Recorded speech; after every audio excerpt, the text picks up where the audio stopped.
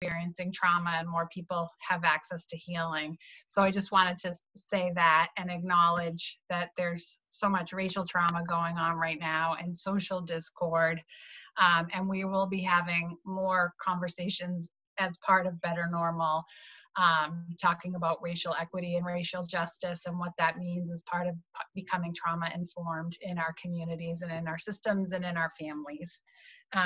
But now we're going to talk about the power of discord, and I'm just going to introduce Claudia and Ed. Ed Tronick, Ph.D. is a developmental neuroscientist and clinical psychologist and University Distinguished Professor at the University of Massachusetts, Boston. He is chief faculty of the Infant Parent Mental Health Fellowship Program. He's a research associate in the Division of Newborn Medicine at Harvard Medical School. He's the author of 5 books and more than 450 scientific papers.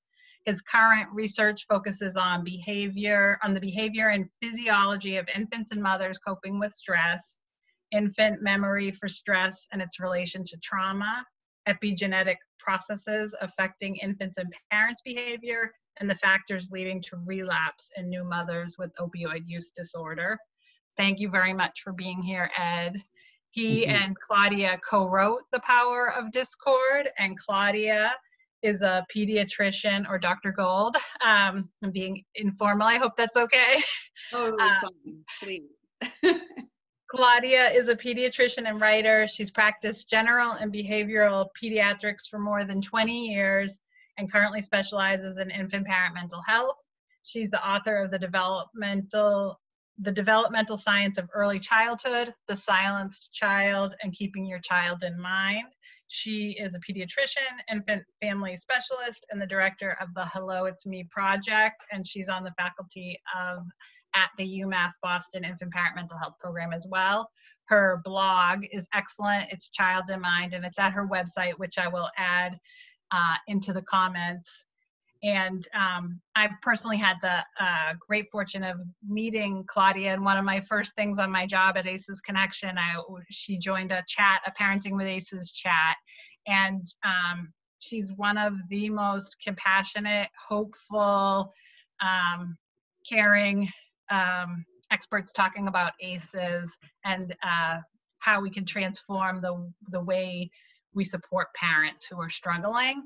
And I'm very grateful that she's here, and I'm grateful that through you, Claudia, Ed is here as well, so that we can learn from both of you. So I just wanted to say, we're going to talk about today why you two wrote this book, a few of the concepts in the book, and then just how that relates to parenting with ACEs and supporting parents parenting with ACEs. I have really enjoyed reading the book this week. It's excellent. And in the beginning, Claudia, you talked about going from managing to listening. And I was wondering if you could talk a little bit about that, but also why you and Ed are co-writing this together. What brought you two together to work on this book? Sure. Well, thank you so much. And thank you for arranging this. And it's such a treat to reconnect with you and all these faces, many of whom I know, and the ones who I'm meeting for the first time. So my way into this work was as a general and behavioral pediatrician. And over 20 years of practice, I came to recognize that the current systems of care really serve to silence the voices of children and parents. And in a more concrete way, I was referred huge numbers of kids for evaluation of ADHD and bipolar disorder. And there was no space or time to really listen to the story of these children and their families. And then at the same time, I began studying with the Berkshire Psychoanalytic Institute. And I was introduced to a completely different way of thinking than I had learned in my medical training. The pediatricians get surprisingly little exposure to the significance of relationships. And these kids who I was seeing, they had some really deep problematic disruptions in relationships early on. So I began to use the ideas that I had learned from the likes of Ed in the Berkshire Psychoanalytic Institute Scholars Program, and others, Winnicott, Fonagy, and I began to see dramatic transformations in families where I had previously experienced a lot of frustration and failure on their part and mine, even though supposedly I was very well educated. And so that led to my first book, which was Keeping Your Child in Mind. And then I found out about this field of infant mental health that I had never heard of. And then it was recommended that I join the fellowship that Ed is the chief faculty of. So I did that. And then I had the incredible good fortune to be invited to be on the faculty. And then this very wonderful moment occurred in the August of 2017 when I received an email from Ed saying, would you like to write a book together? And so I just have to say that this last 3 years has been such an extraordinary learning experience, because we essentially in our relationship represent what the book is about, because we had countless moments of mismatch and repair. And through that process, I came to really recognize the profound significance of Ed's work, really about much more than parent-infant relationships, really about how we are in relation to other people throughout our lifespan, and also in our society as a whole. And if you'll forgive me just for another moment, I just want to note that it is not lost on us that we are releasing a book called The Power of Discord at a moment when we are experiencing unprecedented discord in our world. And I think it really speaks to a way to understand what's going on is that we've had enough of smoothing over brutal systemic racism. We can't smooth it over anymore. We need to get into the discord. We need to get into the mess. And that process will fuel us to make the necessary changes. So I just wanted to say that because we're in it, and I just felt like I had to name it. So I'll stop talking there and hand it back to you. Great. I mean, I would love to hear a little bit from you, Ed, too, about how you two came to work together, but also just on the still phase paradigm that you talk so much about in the book.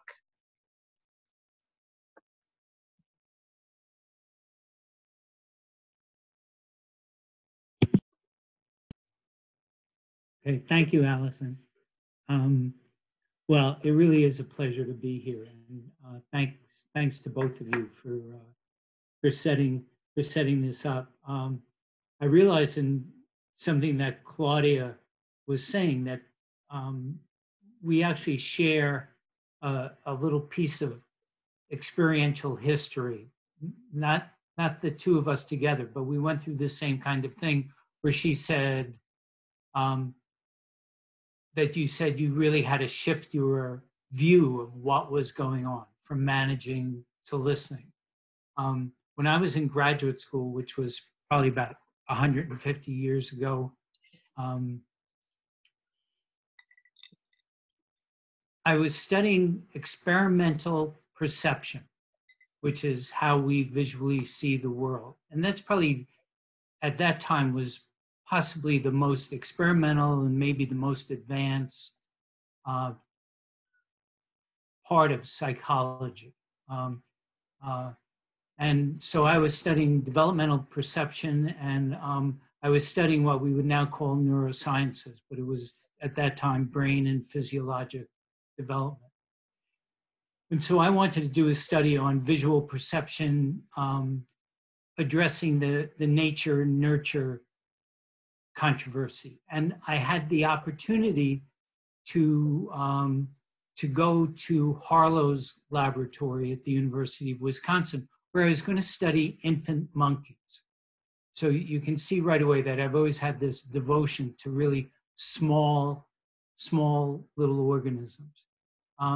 That study never worked out, but while I was there, this was the period of time, this was the mid-60s, that the initial work on surrogate mothers and deprivation had really begun to take hold. And the whole laboratory was really focused on social emotional development.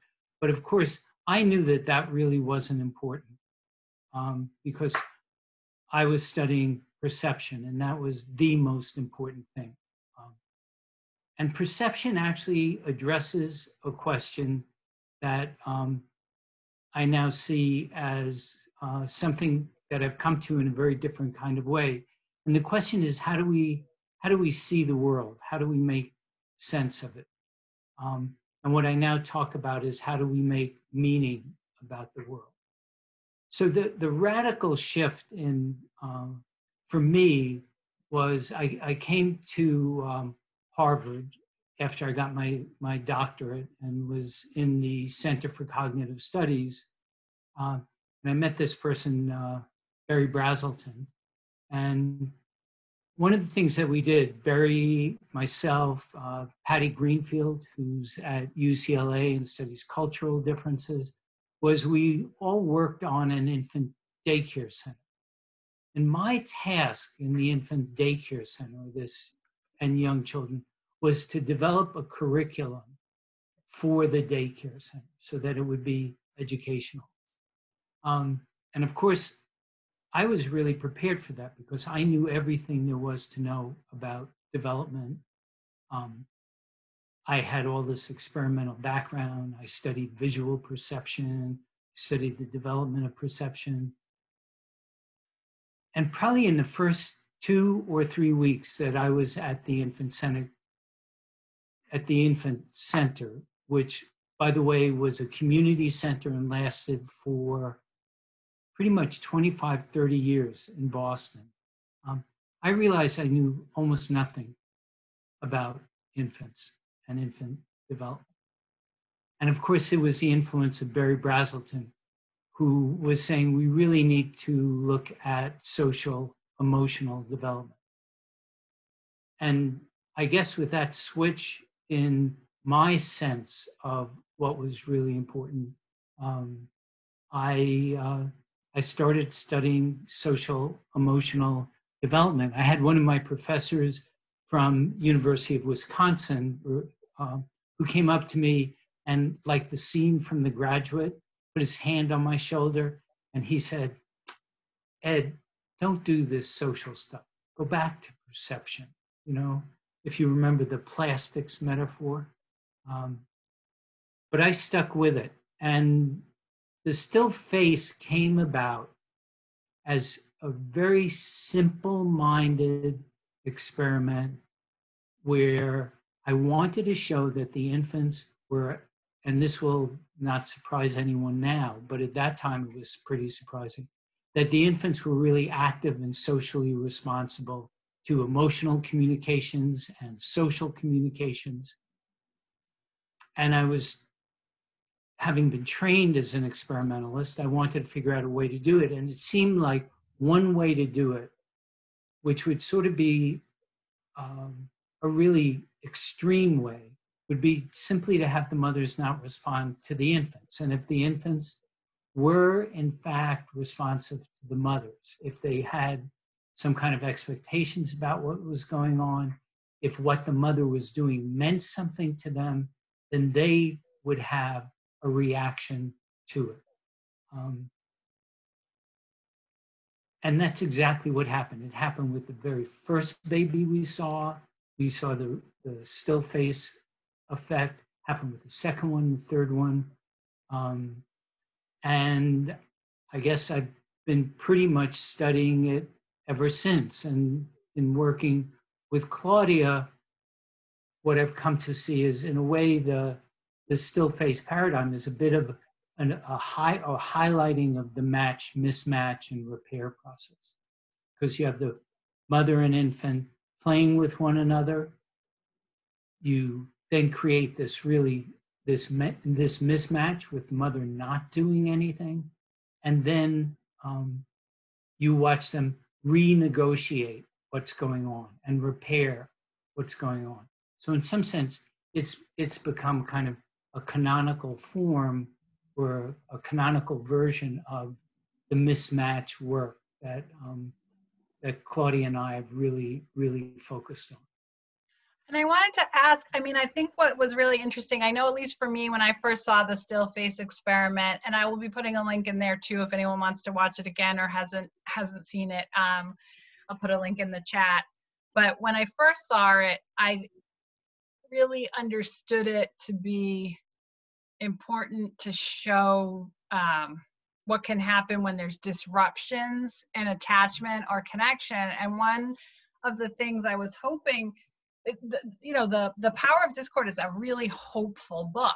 And I think one of the things that you both emphasized in this that I got out of it was that we focus a lot on mismatch and not as much on repair. And you do talk about ACEs and adversity.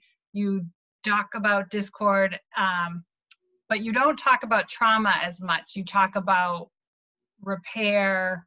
And I guess I would just want to ask how much of that was deliberate to be focusing on the repair and the way that the still face is showing a child like really adaptively trying to engage.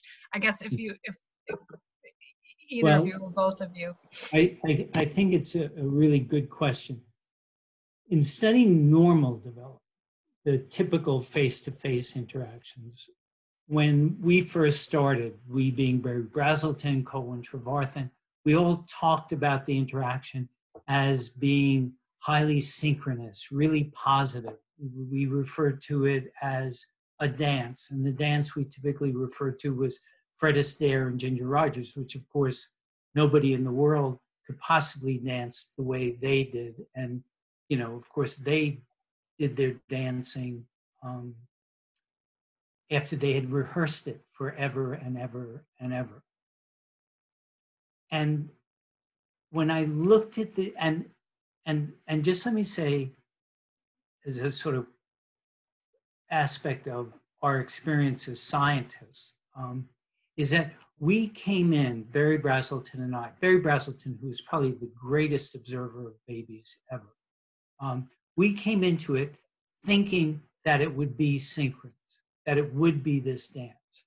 And so we're looking at interactions where everyone else in this, video knows the interactions don't always go smooth. All we did was emphasize how perfect they were, how reciprocal they were. We were really captured by the really positive interactions that you see between infants and adults and infants and parents. And it wasn't until I actually analyzed data that I realized that most of the time, on average, about 70% of the time, the infant and the adult are not in matching states. They're not synchronous with one another. So they're not mutually smiling. They're not mutually gazing. They're disengaged. And then what they do is they come back and they repair the interaction. And I want to be clear that both the adult and the infant engage in repairs. It's not a simple one-way street. But what the repair does is a lot of things. You talk about it breaking the connection. You've broken the connection in a micro kind of way with the mismatch, and then you get back together again. You also come to learn, if you're the infant or the adult, that we can go from a negative state of mismatch into a positive state. So that I don't have to get stuck in the negative affect and the problems of having, negative emotions. I come to know that those things can really rapidly change.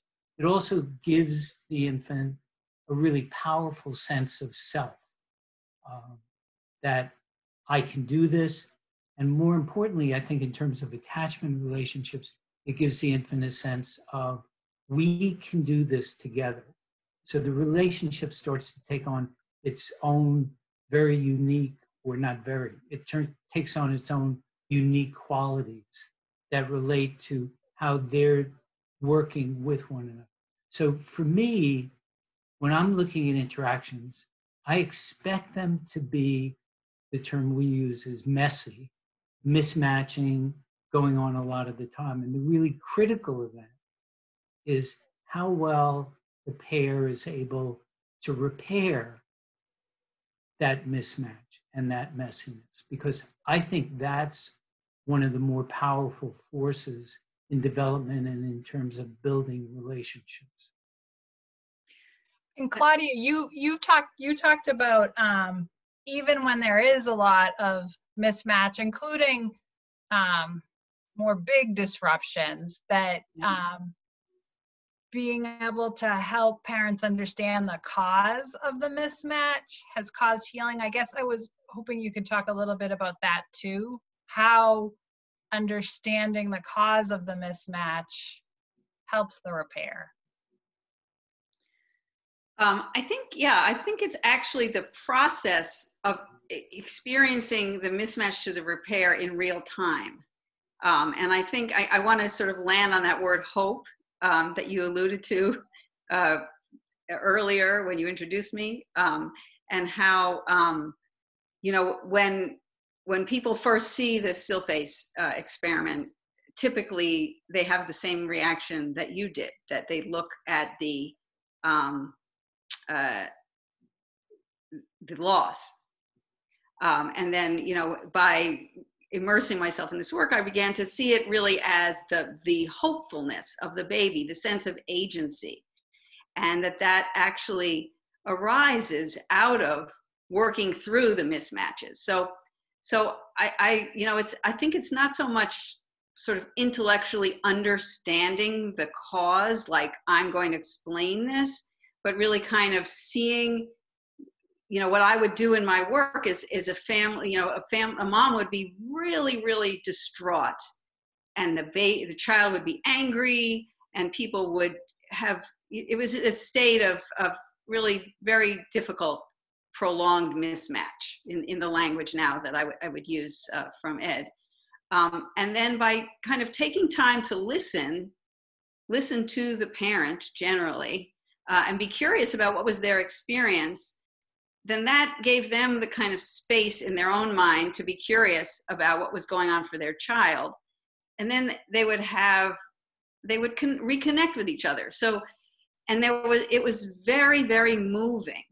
I would often have these experiences, still have these experiences of like, tingling in my arms, and my eyes would tear up. And it was really going through the mess to the other side to create that connection.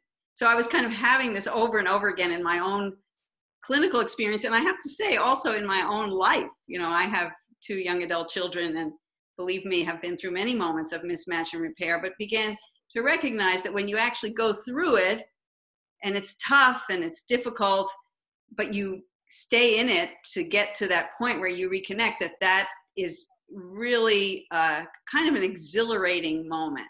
And so that's kind of the clinical parallel to what we talk about in the book about the mismatch repair process providing the fuel for growth. Yeah, I would emphasize, or to add to it, that if you think about the messiness of interactions, one of the possibilities when you repair them is that you repair it in a unique way. You repair it in a way that hasn't existed before. And it's by having the messiness, by having the variation, the discord, that out of that discord you can co-create something new. Interactions, be they positive or negative, which are highly constricted and highly constrained, don't change. They stay very much the same. So on the negative side, when you have interactions that look really problematic, I think if you look at them really carefully, what you'll see is that, in fact, it's just a repetition over time of the same kinds of problems that are going on. And it's a perfect dance, in a sense, but it's all in the negative domain. And so one of the therapeutic things that I think about in working with parents who have those problematic kinds of interactions with their infants, that you need to disrupt that process. You need to introduce messiness so that you can find something else to take hold of and change. And an example that Claudia and I have talked about quite a bit is an example of this wonderful little girl who is about 30 months of age, and her mother interacting. And maybe some of you have experienced it. This was a mother and an infant, a child, toddler, where they could complete each other's sentences. You know, the mother would start to say something and the little girl would pick up on it. And there were none of, it was an amazing dance. And then when we asked the mother to hold the still face, this little girl just came apart. She was really, really distressed. And it was hard for me to understand it at first, but I think what was happening was that, in fact, this mother and her little girl were so in tune with one another that the little girl really had very little experience in repairing interactions. Of course, she had some, but the mother and daughter really worked together so well that she didn't have the experience of repair, and she didn't know what to do with this break in the interaction, and she had really few resources for dealing with it. So I think one of the things that comes out of reparation is resilience. Resilience grows out of the sort of everyday mismatches that are going on, but they give you the capacity and the coping skills to deal with something that perhaps is more extreme. And I want to go back also to your word, the cause, because I think it's in the book we have a clinical vignette that follows that story of the research finding, and that draws on, you know, a composite of clinical experiences with a similar kind of situation where a mom is, you know, what we call the too good mother. We're going to talk later about the good enough mother and the importance of having room for the mistakes. But in situations like that, where you have an anxious mom kind of who feels that they have to meet their child's needs at every moment, and then that doesn't give the child the space to grow into themselves. And so we tell the story of a situation like that, where it was kind of idyllic in infancy, and then as soon as the child became a toddler and was beginning to assert themselves, there was tantrum after tantrum after tantrum. And as we listen to the story, and so I think I like to use the phrase listening to the story rather than necessarily finding out the cause, because finding meaning in what's going on. So one meaning was that this mom had been quite sick when the baby was born, and so there had been a prolonged separation, and so she had this tremendous feeling of guilt, which led her to feel the need to meet her child's every need at every second. But it was actually turned out to be much more complicated than that, because she also had a mother who gave up everything in her life to raise her children and was very kind of there to meet her need at every second in a way that she experienced as stifling. So there were these kind of layers of meaning to her experience with her child. And once we could listen to the story and open up a space for being curious about what was going on for her child, then like, you know, having a meltdown when she went out with her friends, you know, that was more okay with her. She opened up a more space for the mismatch and repair, because there had been no space for that. And then the child the behavior problems that had been the presenting issue began to just subside without us addressing them really concretely at all in terms of behavior management or anything like that. Allison, did you want to share any of the the chat before I ask another question, or I see there's lots and lots. There's so much. So let me,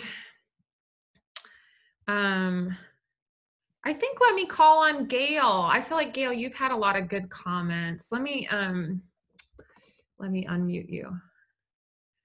Well, I actually was hoping you would call Robin, because I think Robin's, sorry, Robin, I'm putting you on the spot. Robin, going back and forth just about one, but I will say my part as a parent, I have an older child, but I think about the heroes of those parents that are there right now. Some of you probably are those parents that are having to multitask in the age of COVID, being at home, working from home, and then having children that want your attention, that need your attention, that need to be schooled. And those that we are uber multitasking right now. And just hearing you, thank you speakers so much for speaking, thinking about the repairs that are needed, and for us as parents just being compassionate with ourselves, that we are being asked huge, Herculean tasks. And again, I don't have young children, but those folks that do have young children, these Herculean tasks, being compassionate with ourselves, but then also being able to do that repair with our kids. And then Robin, if you want to say some, because I think there's a whole other issue with kids around schools. Well, yeah. Hi, thank you. I am so inspired to be listening today. Dr. Tronick, you are one of my biggest heroes. I adore the still face I share with my school nursing students. Every time I watch it, it just moves me, it disturbs me, and it gives me hope too. And Dr. Gold, I follow you on Twitter. I'm a big fan. So I'm a school nurse, and see, this is like what it is working at home, right? I'm working at home, and all of a sudden, all this noise is going on in the background, and this is exactly what's happening for everybody. So I'm going to try not to yell at my husband, who is doing some work downstairs. But anyway, but it shows exactly what this is about, right? This is in this moment. But I look at school as a family community, and what's happening for us now. I'm very concerned about the repair that's going to be needed before any kind of learning can happen when we all return, whenever that may be, because we don't know. It's still very up in the air. And so this is so helpful to hear what is, right? What is really hard. So anyway, I wanted to bring up that whole issue of the idea of the mismatch of what's happened with COVID and returning to school, and how we co-create something, a better normal. I'm not so sure exactly how to respond to that, but taking the question that Gail raised about repairs, I think one of the most important things that we can all do for the families that we're working with, that Sissy and Allison are trying to educate, is to give them a pass on all the messiness and the mismatches that occur. But it's more than just saying, oh, you screwed up and that's okay. It's really that the messiness that we argue for is where new things can come about. New connections, new ways of being together. We're probably all discovering new ways to be with our partners, with our kids, and as opposed to the dance that we all knew before this came into place. And I think, speaking of community, is I've always said I needed a lot of scaffolding. My first introduction to child development was as the teaching assistant for Yuri Brauffenberg when he was developing his ecological model. He was just he was a remarkable teacher. And his ideas about the ecology of families and communities is really critical. And I think from a micro level, if you move to the macro level, is what communities do for parents at home, in schools, and the like, is that they operate as scaffolds for the parents. The school operates as a scaffold, as a structure for the child, not a constricting structure, because again, they too have messiness in terms of what's going on. So we're going to have to go back when everybody returns to school, and the kids return to school. One is that a lot of the organization that you establish during this period of time is going to come apart. So you're going to have a new period of disorganization.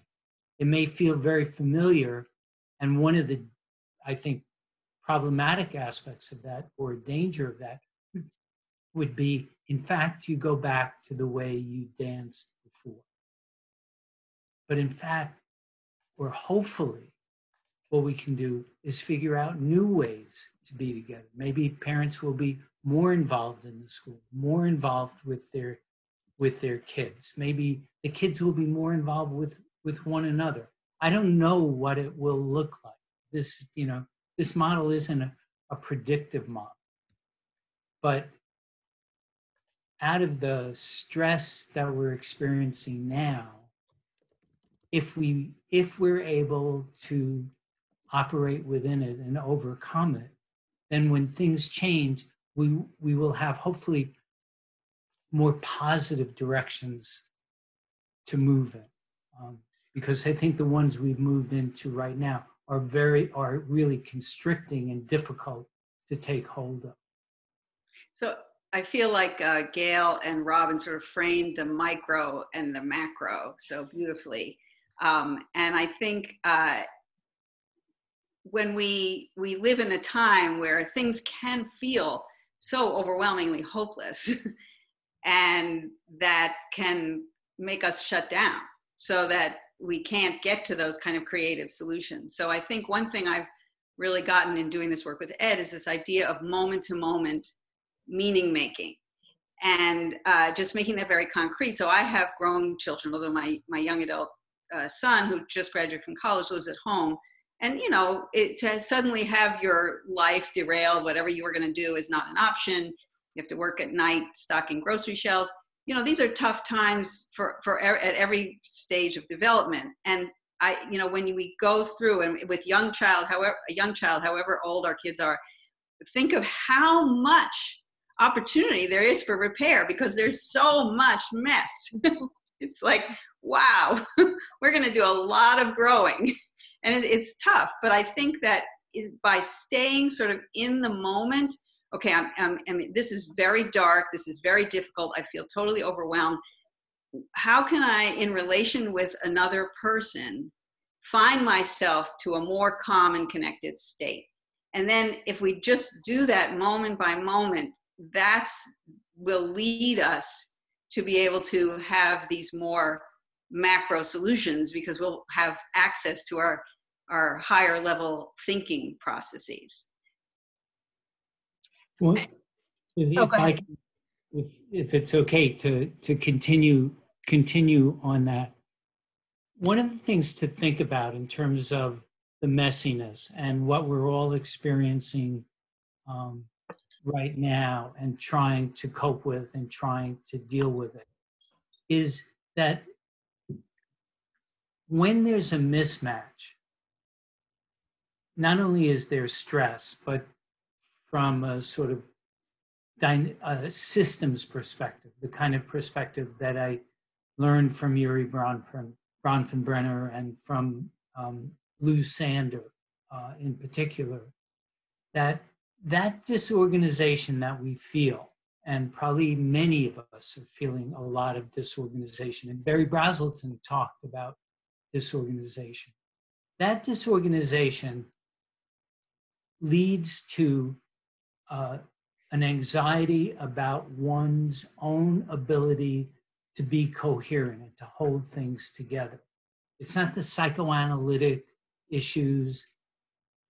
It's the issue that when change is demanded, or when things are messy and they're getting messier, one of the ways people deal with it is to constrict, to shrink, to become defensive, to become very rigid, because what it does for them is it allows them to hold on to the organization that they have. And my bet is a lot of parents, and certainly a lot of people in the political realm, are, under the pressure of all the protests. There's going to be a whole cadre, a whole community of people who are going to shut down even more and become more constricted. And they're doing it to preserve the organization that they have, rather than allowing the messiness. But this comes back to Robin's question about the macro. If the macro can hold the individuals in their messiness, in their disorganization, then they're more likely to be able to move forward and be flexible about finding different solutions to things, rather than rigidly holding on to what they have. And I think we're going to come to that bifurcation point if we haven't already come upon it.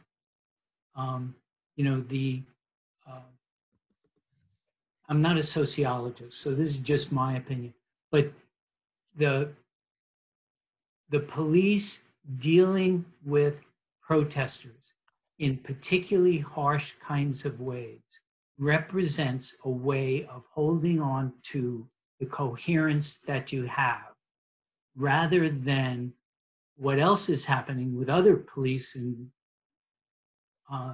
different places, is letting the messiness grow and letting it happen, and not being terrorized by the messiness, and seeing what comes out of it.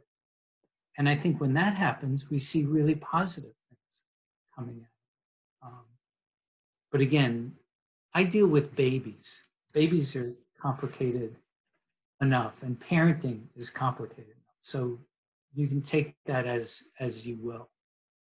I was just going to follow up on that. I think for anyone that's had the messiness be trauma, or so life-threatening or so difficult, that the messiness becomes the thing we shrink from, even if it is that's one of the things I really appreciated about your book, is you really laid out and helped, at least me for a reader, understand sort of basic things I've heard about all my life, but didn't totally understand about, okay, to learn self-regulation, you have to have been co-regulated with as a child. And then it doesn't mean it has to go perfectly and synchronistically all the time, but there has to be some co-regulation. You've had that experience, so then you actually come to count on it, expect it, and carry that within you, that's possible. And I felt like you both did a really good job of laying out how that gets disrupted and can stay disrupted, and how, of course, in no way justifying trauma, but saying it's not just the trauma that does that lengthy troublesomeness in adult relationships. It's the lack of there being a repair, or even knowing how to repair, or trusting that repair is possible. And I thought you both did a really great job at making that make sense. But I did want to talk about, just because so many people here are working with families that have a lot of ACEs or are parenting with ACEs, is how do you support parents who maybe are coming to parenting knowing, even outside of a pandemic, just overwhelmed because maybe realizing while parenting that I don't really know what good enough, I maybe didn't have good enough parenting, and I maybe don't know how to provide good enough parenting. And I'm realizing that while parenting, you know, like, so needing to do the healing, but also while being a parent. So how, I guess, how do you become, you know, a good enough parent? How do we help others and ourselves? Well, I mean, one of my favorite chapters in the book was called Healing in a Mosaic of Moments Over Time. And I remember exactly when Ed said, we need to have this chapter, and it was some very convoluted phrase. And I was like, no, we can't possibly put that in a book. But anyway, we came up with this phrase because I think... I am an academic, remember. But it was a great moment of meeting, because I remember literally sitting on the lawn at Tanglewood going, how are we going to do this? But we did it, I think. And I think the idea is that if the way we are in the world as parents and in every way emerges through what were problematic relationships in our early development, which is what you're talking about with parenting with ACEs. And then it's not like there's not a unidimensional solution. And I think the problem that I came up against in my practice would be a lot of kind of prescriptive, you should do this, and this will make you a better parent if you use this, this, and this. Whereas it's really got to be a lot of different things. And a lot of, so if you can kind of immerse yourself in a bunch of relationships like these, I mean, sort of this is an example. Here we are on this screen together in a newly messy way of relating because we're not in the same room. But, you know, that's one way. Perhaps with your own personal therapist, working with your child, because, you know, and this is something we talk about a lot in the book, which is that each child brings their own qualities to the relationship. So you're coming with the stuff that happened to you and who you are, and then here comes this unique person. So it's not like it's anybody's fault. It's just each person contributes their piece to the relationship. And when parenting is difficult, it's out of whack. And so in this sort of new relational milieu, then you learn new ways of relating with your child and with others in your environment. So the simple answer is you need to do a lot of things. Like, you know, very concretely, like martial arts. You know, I often send my families to do family martial arts, moving together, being with your friends, being in relation to friends, communities that you make in yoga. So there's just being creative in new ways of being in relation with others.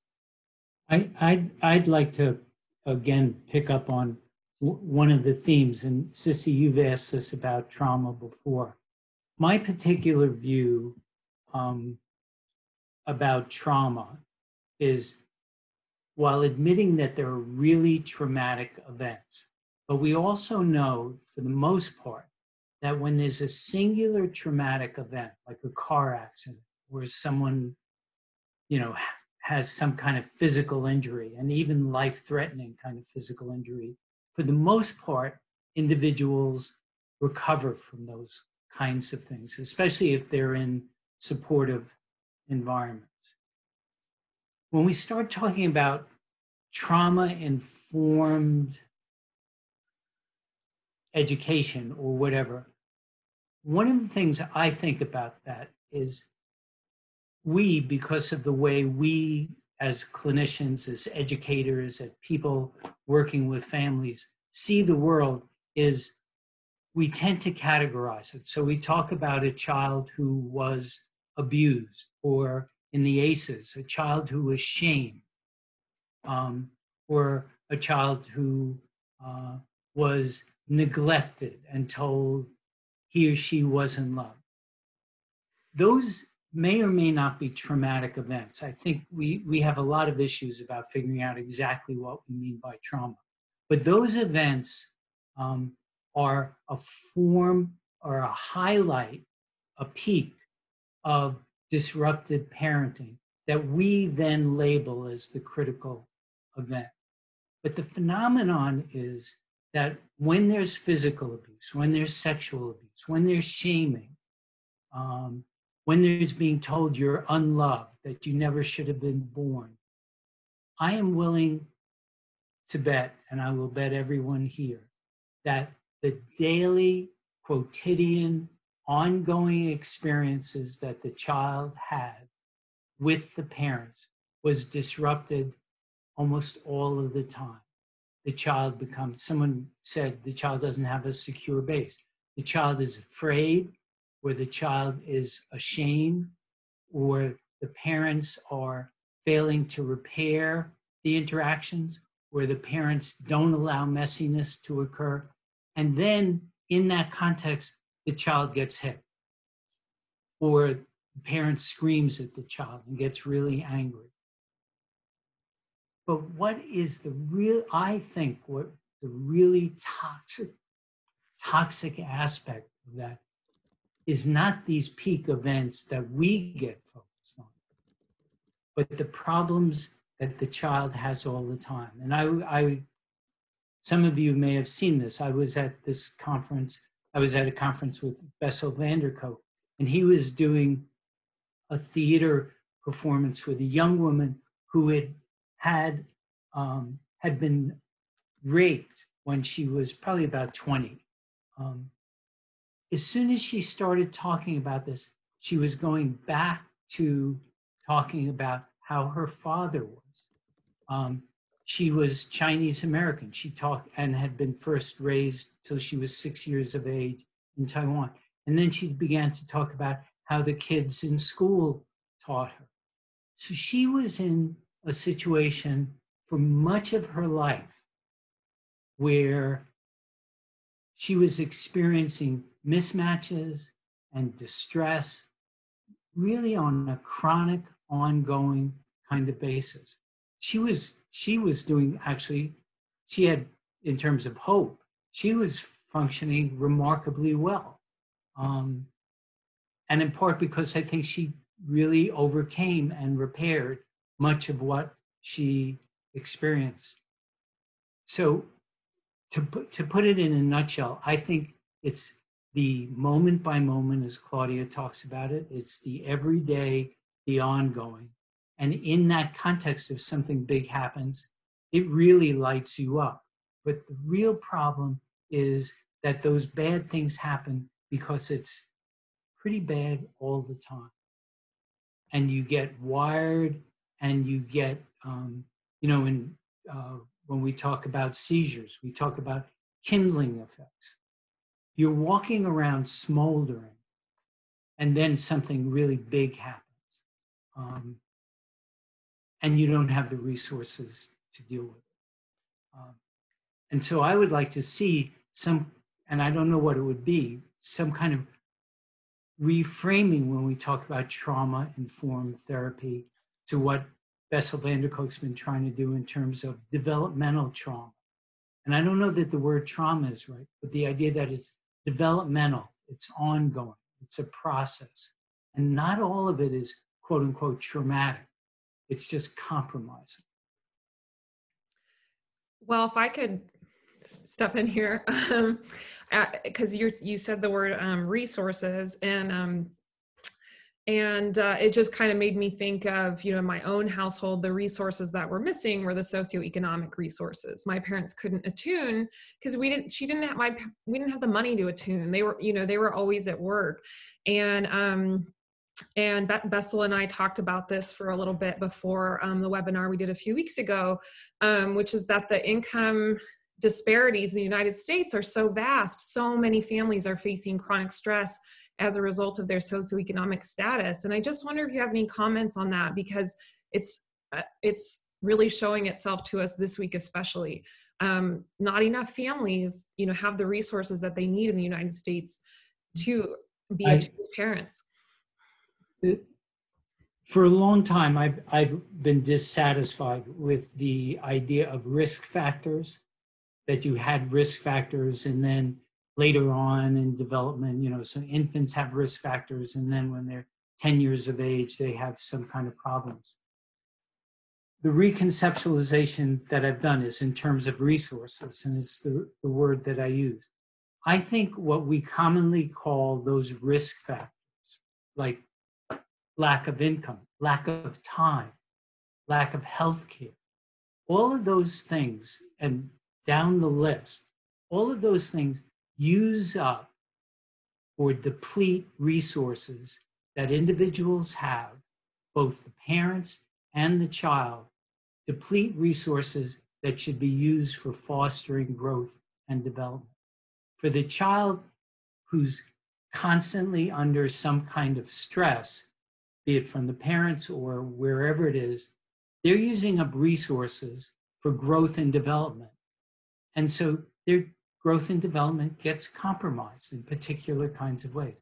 And for the parents who don't have resources, who don't have enough income, have to work 3 jobs, are fatigued and tired, they're fatigued and tired. They no longer have resources to bring into being with their child.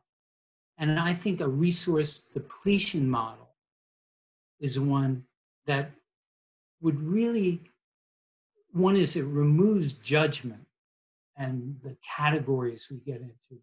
And it would really focus on what is it that we need to give people the resources, psychological, emotional, what kind of resources what kind of scaffolding do they need? What kind of environment do they need to be in order to be able to have resources and to be with their kids, and for their kids to be being allowed to be curious and to develop. I think once you have that, most of the time things take care of themselves. But if you're always worried, if you're always anxious, if you're always under some kind of stress, then you are using resources that you could be using for being with your child, being a good parent, being a good partner. You're using resources just to keep yourself together and to deal with external and difficult events. There's a beautiful book called Heartland about poverty in rural America, and I actually have a blog post about this. But what she captures so beautifully how poverty translates into her as a child having no access to a sense that her mother loves her. That's to her what it felt like. And it was, kind of the chaos, and she lost her dolly and nobody was paying attention.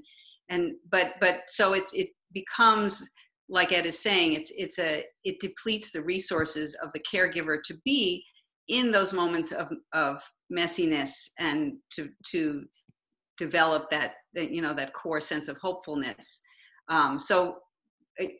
Certainly as a pediatrician, I can't do anything about poverty on a macro level, but I think by devoting resources as a society to supporting parents and very young infants, so that parents can have the emotional energy to be in the mess with their child, that really is where the foundation of a healthy society comes from. Well, I think we're going to have a follow-up, Allison, on because I know we're past 4, and I can't believe how quickly this has gone. I am going to share a blog post, and I'm going to share some quotes from the book and some resources, and I will put that on ACE's Connection probably Monday, but that will be up, and I think this video will be available as well. So I think there was some asking in the chat if it was available, and it will be available. And I really want to thank you both for being here with us, but I want to thank everybody who's here and has commented also. I'm very grateful, and I'm looking forward to reading all the comments in the chat too as we're winding up. So we can, I know this one has gone a little bit over, and that is okay. Of course, if you can't stay, we understand, but Sissy, we can get some concluding remarks from our panelists. We can take a couple minutes. Yeah. Okay, great. Would you either of you like to say anything about the book, or anything you were hoping to talk about today in our concluding moments? You want me to go first? You always have better things to say. Well, one thing that we didn't really talk about was the idea of the good enough mother. And I think I was very much influenced by Winnicott, who had this very unique experience of taking care of kids, parents and babies in real time, and then being a psychoanalyst where he listened to these stories of his adult patients who were, in a sense, regressed to being babies, but they could talk about what they were experiencing. And he saw that it's really that, and I've said this earlier, that it's the not knowing and the errors, or what he actually calls failures, which is kind of a harsh word, but is really essential. And I think it was amazing to me kind of to see in my devotion to Winnicott, how when I learned about Ed's work, how much I see it as kind of the research that Ed has done over the decades confirms the clinical findings of Winnicott. So it's just been, I just wanted to kind of highlight that idea of the good enough mother as a hopeful way to think about ourselves in the world and as parents. And I would like to say, in terms of what the idea that Claudia brought up and about hopefulness, and what Sissy asked about, in terms of what do you do when things really are problematic, and they may have a very problematic history. I think what the model that we have in terms of mismatch and repair and matching, and the really powerful experiential internalized effects that come out of it, is that if you can get the individuals to engage with one another, to achieve matches, or I talk about this esoteric concept of dyadic states of consciousness, where you're really sharing meaning and really sharing feelings, that being able to do that allows for repair of the history that you're bringing. It gives you new ways, new co-creative ways of doing it. So in terms of Allison's question, like people finding financial support allows them now to engage with one another. So the relationships may have been problematic, but if we as clinicians, providers, educators can scaffold those people to allow them to experience some of the messiness and to support them, because it's frightening to be in the messiness. It's distressing to go in and say, oh, we really need to change. But if we can serve as the scaffold for them, and maybe the educational system can then scaffold the community, then we can engage in the messiness and we can find new ways to be together. And so I think really whatever the history is, that this kind of process of discord and repair of it is at the heart of really changing what's possible.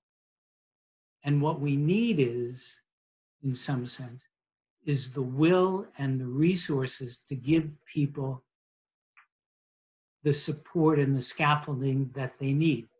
And right now, we're not doing that. We don't give that to people. I used to do, I'll finish very quickly, but I could do it here and you don't have to raise your hands, but I used to ask people, how many of you have been in therapy, at an audience? And, 2/3 of the audience would, maybe more, would raise their hands. And I'd say, how many of you were in therapy, say, more than twice a month? And, all the hands go up because we all were there. And how many of you were in therapy more than 50 times? And all the hands stay up. And I said, okay, now think of like what Allison was talking about. Think about the family who's been without resources for 10 years. And they've struggled and they've been dealing with distress or whatever.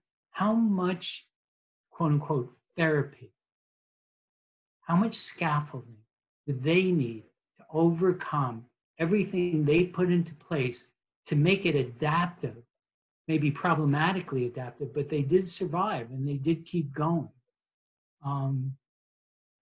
But we want them to experience something else, and we want them to have experiences or something else. Twice a month is not going to do it. You know, we were all neurotic. You know, I had plenty of therapy, and I was plenty neurotic, and I still am plenty neurotic. But the therapy helped me. But what about people who have, quote unquote, really serious issues? How much input and scaffolding do they need? And I think they need the process of experiencing with others in the relationship. You know, we talk about therapy as relationship. In the relationship, they need to have that experience of failure, that experience of mismatch, and that experience of repair. Because out of that comes the hope and the possibility of change. Sorry. No, that was wonderful. Thank you. And I was just going to say, and I think, you know, you both in the beginning of the book made that argument that I know Donna Jackson Nakazawa often says we ask the most of the parents who have the least. We give the least to the parents. We give the most to the parents who have the most, and we ask the most of the parents who have the least. And it's such a struggle. And I think, but Claudia, one of the things that I love about your work is you're listening to parents. So it's not like you're coming in as a pediatrician. And I think you both in the book made such a great case for saying we need to listen to what parents are struggling with and what parents are having challenges with, and listen to that before we go into managing and being prescriptive. So I just wanted to thank you both. I mean, it's a very positive and uplifting book. And you make an excellent case for why to embrace the mess. And I think it's a really successfully done. And I'm very grateful that you both are here today, but also just for your life's work. I know you've both been doing this work for decades, and we're very honored that you came and joined us today. Thank you. Yeah. Thank you. Thank you so much, Sissy, for putting this together and bringing Claudia and Ed to the ACEs community. This is such a gift.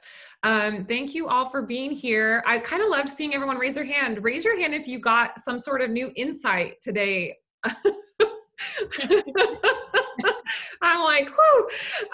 So it was so fun to see everyone. Thank you for inviting us into your home. You know, if you joined us via video, and thank you so much for all of your kind comments and questions and interactions. We hope you will join us again for A Better Normal. We do these every Tuesday, Thursday, and Friday. We typically announce them on a Monday, so I can't really give you an advance heads up. You just got to head to our website, acesconnection.com. It's a little box on the right-hand side of the screen that says A Better Normal, and that's where you can find them each week and sign up. So we hope to see you again, and we hope that you will join ACEs Connection. If you're not already a member, just go to our website and click the join button. Thank you all so much. This will be up on our YouTube today. So thank you. Thank you, Alison. Thank you all. I really appreciate it. Pleasure.